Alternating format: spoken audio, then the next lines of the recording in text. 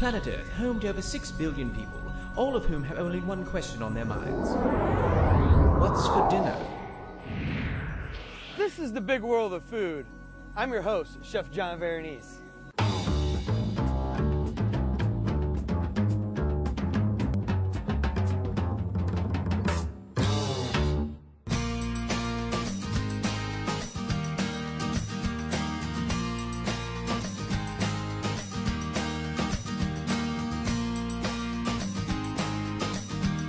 Kentucky Proud. I'm here with Roger Bingham, the Deputy Executive Director of the Department of Agriculture for Kentucky, and also known as Kentucky Joe on the television series Survivor. And Roger's also a farmer himself. That's right. Roger, what do you think your most important role is working for the Department of Agriculture? And tell me how your farming experience and also your experience on the television series Survivor has helped you teach agriculture to youth. Well, you know, John, I wear a lot of different hats working for the Department of Agriculture. I'm literally all over the state, from one end of it to another. I go to a lot of schools. I try to educate kids about agriculture, about how important agriculture is. Really, I've been to about any type of group that you can mention or think of at some time or other in the past 6.5 years, somewhere in the Commonwealth, to speak to them about agriculture. You know, agriculture is very, very important to the economy here in the Commonwealth. We've got about 84,000 farms in the Commonwealth. The average size is 165 acres, and I think last year farm revenues amounted to over $4 billion. And that's a whole lot of money coming into the Commonwealth. That's big revenue for the state. Big revenue, yes. What do you think your most rewarding experience has been working for the department? Well, you know, I thoroughly enjoy going around talking to youth. And a lot of times I'll talk to them about farming, and I'll relate that to being on Survivor, and then I can relate that to staying off drugs, staying away from alcohol, staying away from tobacco products. You know, we got a problem here in the Commonwealth with kids being overweight, and not only kids, but all the way from little kids all the way up to older adults. And when you got a group of people that are overweight, you know, you're going to have some health problems in the state. So we're trying to teach our youth to eat properly. Another thing that we're trying to do with the Department of Ag is trying to promote farm safety. And here again, Kentucky ranks, I think, in the bottom 5 states for four-wheeler accidents of all the 50 states. So we've got a problem with that, and so we're trying to, and I'm really putting forth an effort every time I go to speak. I always mention that, even if I'm talking to kids or if I'm talking to their parents, about how important farm safety, four-wheeler accidents are, and for them to always practice good safety procedures no matter what they're doing. Yeah, and going back to before talking about the health of kids, you know, I find that very important on the big world of food. A lot of our concept, you know, this season has been farm to table and understanding where it all comes from. And it is really sad that you see the youth today that their first choice is going to McDonald's or finding the quick, ready-to-serve product that is really not that healthy for them. And when they have this great opportunity to have all this great fresh produce that's grown locally, and to educate them to take advantage of this stuff. You know, we're really, the whole department, and Commissioner Farmer spearheaded this a little over 6 years ago when he took office. He said, I'm going to really promote the Kentucky Proud label, and of course that's... Kentucky Proud products are all products that have been grown, raised, or packaged in the Commonwealth of Kentucky. You're buying something from a local farmer. You're not buying something from somebody out of state or some article or some product from someone halfway around the world. I was reading a few weeks ago on a Farm Bureau website. It said if you go in a large supermarket and take an average of all those items that are on the shelf, from the time that item leaves the farm till it arrives on your tabletop, travels an average of 1,461 miles. So, you know, if you can buy something locally, something with Kentucky Proud, you're buying something locally, something that's going to be better for you, fresher for you. And you know, when, and there again, 6.5 years ago, Kentucky Proud, I think, had roughly about 30 individuals signed up under the Kentucky Proud program. Cash receipts were virtually nil. We now have over 1,800 individuals signed up under the Kentucky Proud logo. And the last 2 years, I think cash receipts has amounted to over $200 million just on Kentucky Proud products. That's some really great growth there. Oh, it's been And- phenomenal, And you guys at home, some of you don't really understand that some of this produce that is brought in, like Roger said, from 1,400 miles, like for example, tomatoes, they pick them a little green so they could stand the shipping process. So you have a really inferior product, again, when you have such great product just at our back doors here. Oh, that's right. That's right. And you know, if you can keep those dollars right here in the Commonwealth and keep them rolling over rather than, you know, paying for something out of state or halfway around the world, you know, that helps everybody. Yes, and again, I know you're a big advocate for prevention of drug abuse. There's other programs like the Portland Now prevention program. Most Portland youth do not use alcohol, drugs, or tobacco. The Portland Now Prevention Partnership works to get this word out in the community to prevent substance abuse with a peer-to-peer message. Go to weareportlandproud.com for more information. Now, and got to tour the facilities here. It's a phenomenal facilities.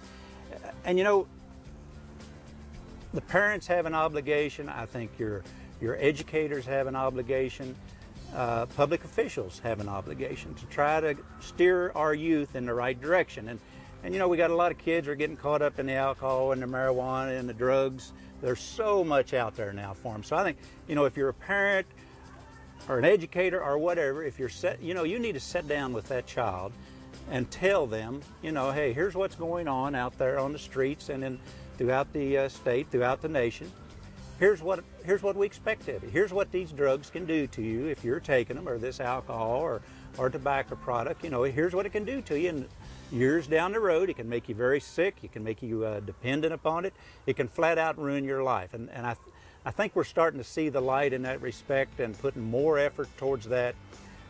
Just sitting down and, you know, having one-on-one talks with these kids. And I know it's really hard because education comes from top down, and sometimes the parents are not educated enough. And it's great that you have places here like the Neighborhood House that's help educating these kids and help them really understand, you know, the health issues. That's right. And also the drug abuse issues and all these things that they're going to encounter as they get older. Yeah, they're very fortunate to have a facility like Neighborhood House in this area. This is my second time here, and I just toured the entire facilities. It's absolutely phenomenal what's going on here to help the youth in this area. Well, how can you tell people out there, for people that live in the city, to help support their local farmers? Well, you know, you can go to farmers markets. You know, there's so many farmers markets now across the Commonwealth. If you go in stores, a lot of the stores, some of the big chain names, the big chain name stores, are becoming involved with Kentucky Proud because they see it's a win-win situation. It's a win for the people in the state, and it's a win for the grocery stores, you know, to have those products to sell. So I encourage you to look for that Kentucky Proud label when you go in, and you know, think, hey, I'm going to buy that Kentucky Proud label item. I'm helping my local neighbors, my local farmers right down the road, and I think that works out the best for everybody. Well, are you able to give us any recommendation, tell us how us city slickers could survive anything? Well, you know, when I made it on Survivor, I went to the local library and read as many books as I could get on survival techniques, to be honest with you. Honestly, I found that my background from growing up on a farm was by far the most helpful.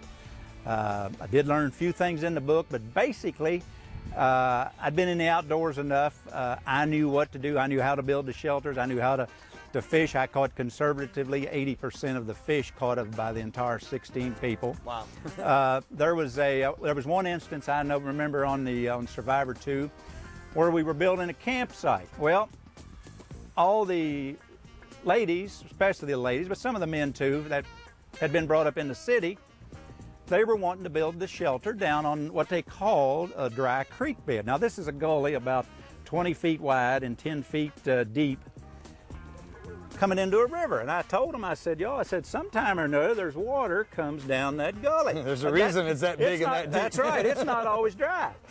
But we actually took a hand vote on it because I was very, very adamant about building up on the higher ground. Well, I lost that vote, got outvoted, so we built our campsite there, and then A few days later, it just washed everything away. So were you sitting up at the hill laughing at them? Well, no, we were actually out at a challenge about 3 hours away, and then when we came back to camp, everything was gone. And you know, I always tell the folks when I go out to speak to different groups, I said, you know, I could go down in the mountains of eastern Kentucky and go in any 5th grade class down there, and the kids down there would know that you don't pitch a tent in the middle of a creek bed. But yet, some of these folks that I was on Survivor with did not. Somehow they made it there and quite didn't understand the basics. That's right. That's right. Yeah. Well, it's been really excellent. And now we're going to head over to the mobile unit and make some Kentucky Proud ice cream. Take your taste buds on a tour of Kentucky. It's a lot of fun. Watch Secrets of Bluegrass Chefs with host Tim Laird, Saturday nights at 10:30 on WBKI. Tune in to The Barbara Bryant Show, weekday mornings at 6:30 on WBKI, CW7.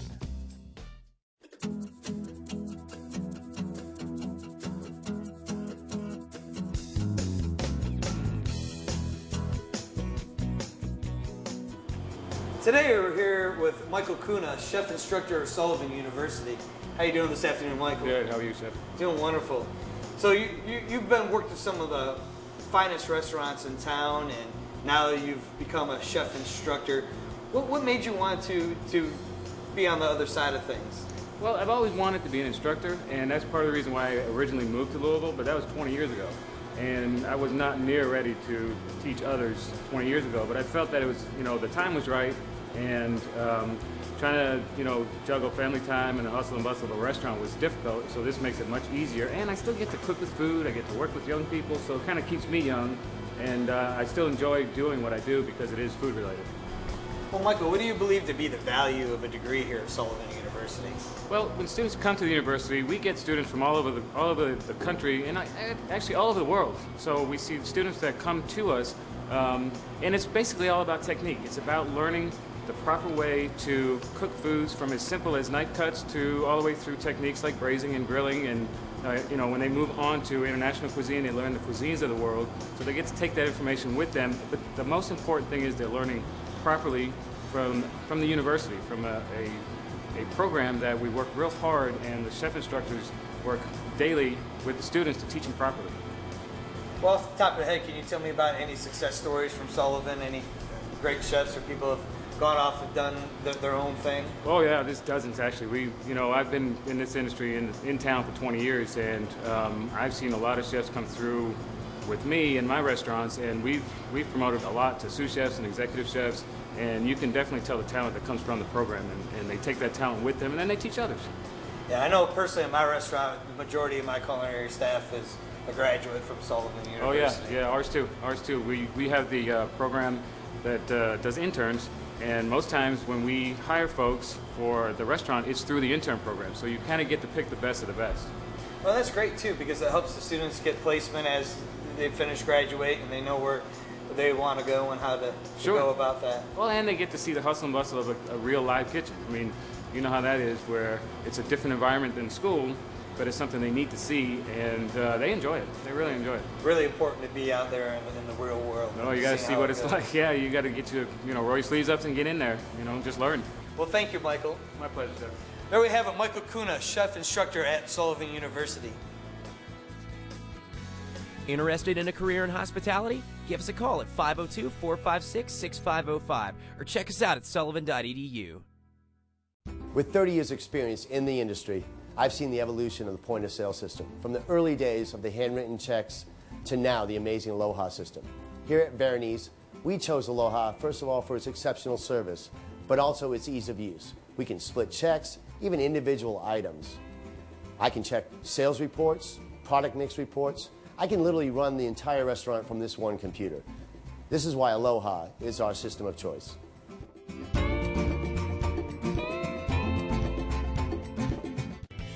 How to Buy brought to you by Creation Gardens, reminding you that dining out makes you happy, so let's start smiling again.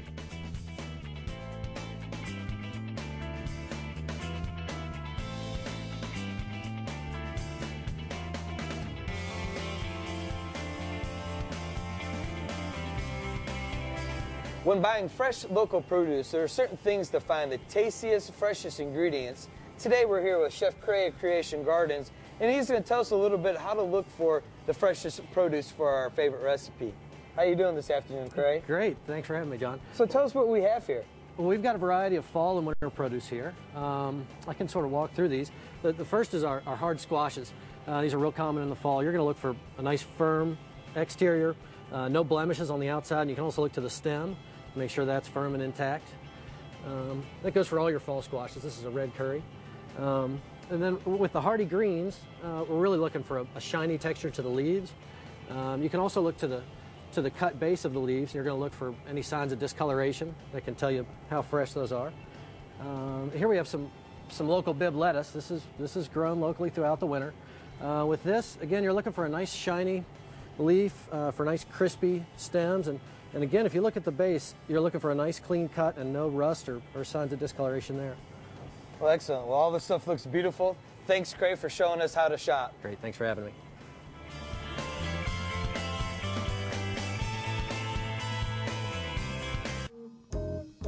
Eclectic, contemporary Mediterranean cuisine, extensive wine list, Four Seasons patio, exciting atmosphere, fresh Kentucky proud local ingredients, vegetarian friendly, live jazz 7 nights a week. For more information, call 502-899-9904. Veronice, 2106 Historic Frankfort Avenue.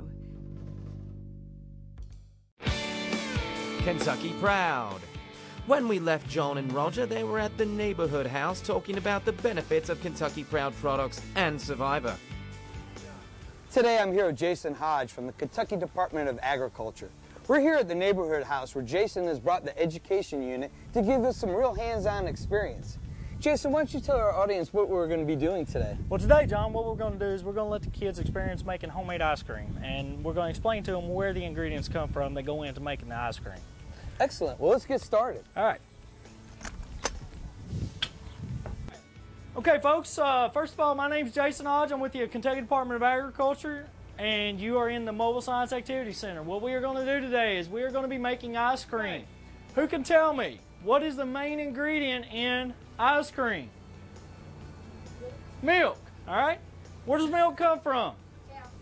Cows. What kind of cows? California ones, right? Happy cows, right? Happy cows. Happy cows. Happy cows come from California, correct? All right, milk comes from dairy cows, okay? And that's one of the things we have here in the state of Kentucky. We have cattle, okay? We have beef cattle and dairy cattle. Remember, kids, when making your own ice cream, be sure not to spill the milk. Jason is now going through the very scientific process on how to make the ever so popular homemade vanilla ice cream. There. I got a plate too. Yeah, okay. It's a little different. All I can do is hold the bag. Roger got the bag there's holding no down. age requirements on this. Shouldn't have been bragging. I'll probably drop it. A little different from the ice cream I make at the restaurant, but this still looks really good here, guys. On the bottom, you see the clear in that corner, and what you can do, all right, is just kind of slosh it up a little bit more. Okay, you just want to make sure you. I never really poured milk mixed, in the okay? resealable bag, but. All right. Okay. Yes, pour the whole cup in.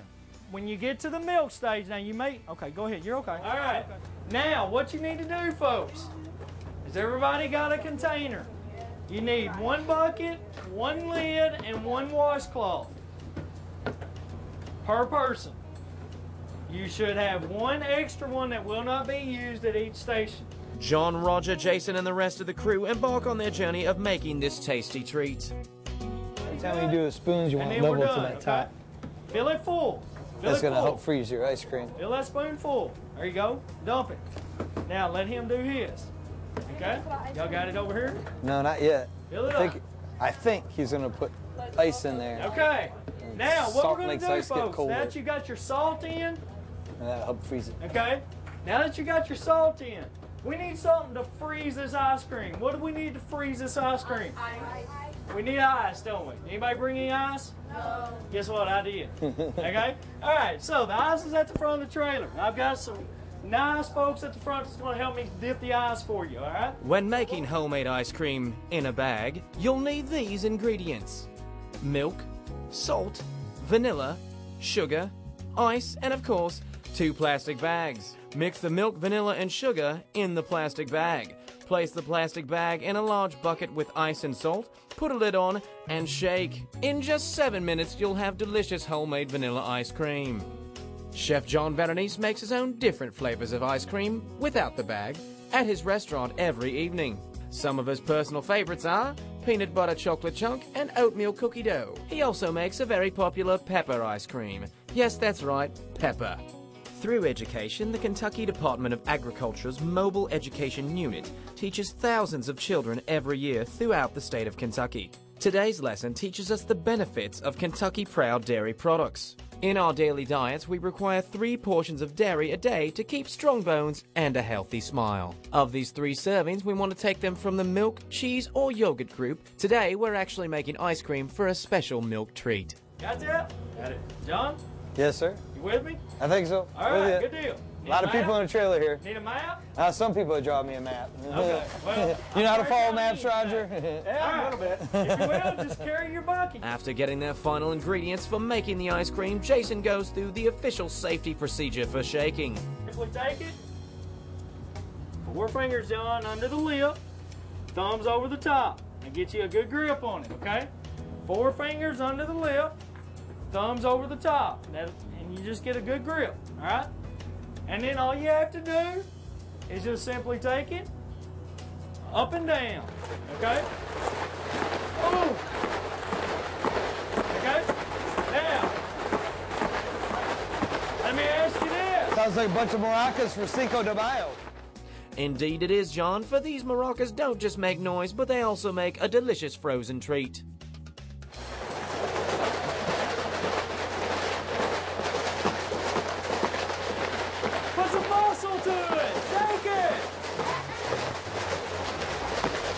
I told you you're going to have to work for it. Choke it. Turn it up. Get that ice butter. There you go. I'm going to need it to cool off after this. I thought you was a survivor. Yeah, but I didn't win. Okay, guys. Let's turn around. Let's set them down. Okay, easy. Set them down easy. It's the part we've been waiting for. It's the part we've all been waiting for, spoons. right? Okay. Grab you one there. All right. Okay, so John, be my guest, sir. Thank you very much. All right, guys. Grab you a spoon out of there. Thank you. You are more than welcome, guys. Y'all grab you a spoon out of there. I believe that's you, That's Hot pretty good Shot. ice cream. All right. A little slow on the vanilla. Oh, so improperly measuring, huh? Put a little cocoa powder in John's here, and you got fault, chocolate. right? Uh-oh. John hit me up over that. Oh, okay. I was cheating. You want to try mine? Oh, yeah, we're all on Survivor together.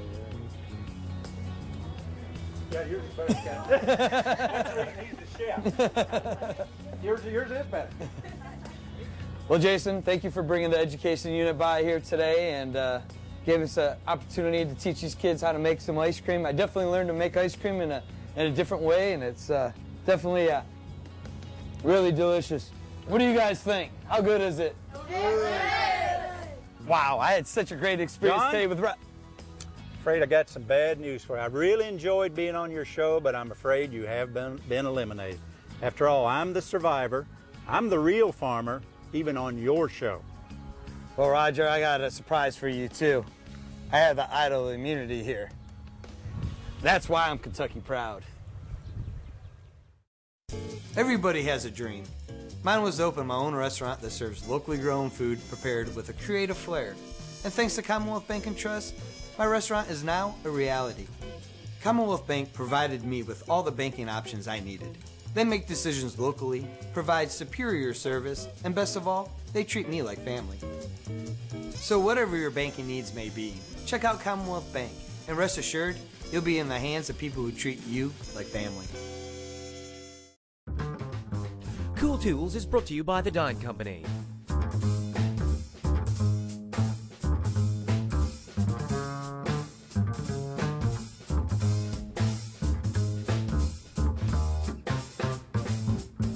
Welcome to another Cool Tool segment here, sponsored by the Dine Company. We're here with owner Richard Manias to show us some cool cleaning supplies for your kitchen. What do we have here, Well, what we have is our normal green scrubber pad with a sponge. We see these every day. This is more for our heavy-duty cleaning. Yeah, but it scratches your fine porcelain of china, so we don't want to use this one. What do we have here? This is a turbo pad. It's ergonomic for your hand. It's organic material that resists scratching. All right, and it's great for cleaning stainless steel and cooktops here. And we got the sponge here to wipe it all up.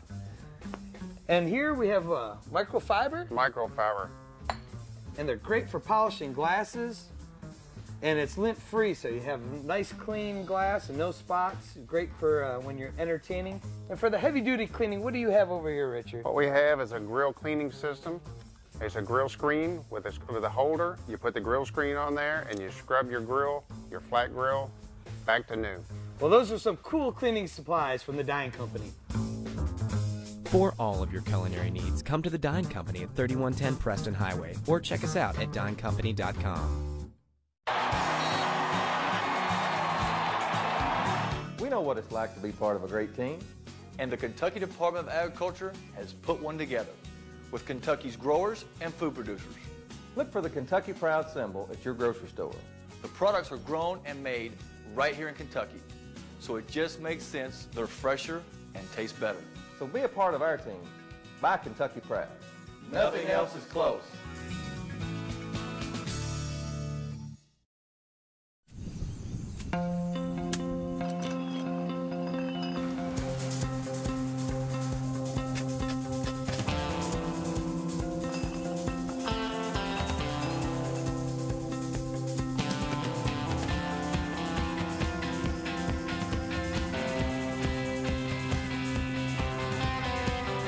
Doing things differently leads to something exceptional in an absolute world.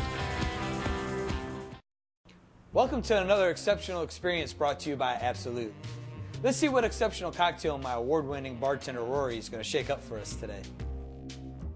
So the cocktail we're doing today is the Very Sophisticated. What we're going to do is we're going to start out with a little Mumm champagne. Go ahead and pour that into our glass. Let that settle while we're mixing everything else. There we are. Release some of those bubbles there. We're going to move on to the blueberries. We're going to grab about 6 of those, put in our shaker. About 10 to 12 pomegranate seeds. We're going to move on to a ½ ounce of simple syrup and about a ½ ounce of lime juice. Going to muddle that up. Going to release all the flavors, get that blueberry and pomegranate mixed in there real nice.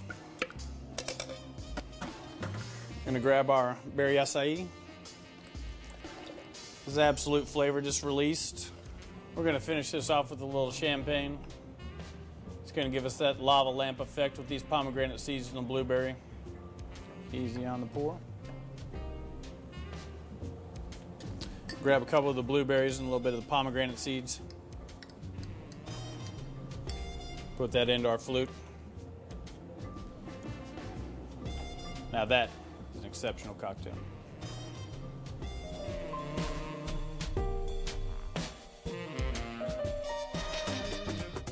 Recipe of the Week brought to you by Kentucky Proud.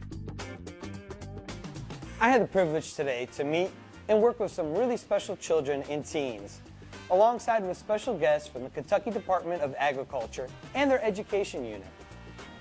Today, I'm going to make some fresh Kentucky salsa using local, healthy, Kentucky Proud ingredients.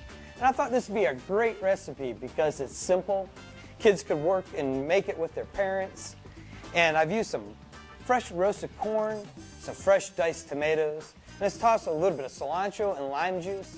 And my secret ingredient to this is a little bit of fresh mango.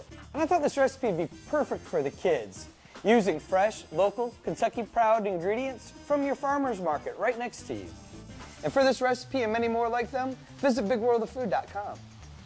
Thank you for joining us. Be sure to tune into the Big World of Food Sundays, CW Louisville at 5:30. Until then, I'm your host, Chef John Veronese. And in the meantime, visit me at my restaurant, Veronese, 2106 Frankfort Avenue.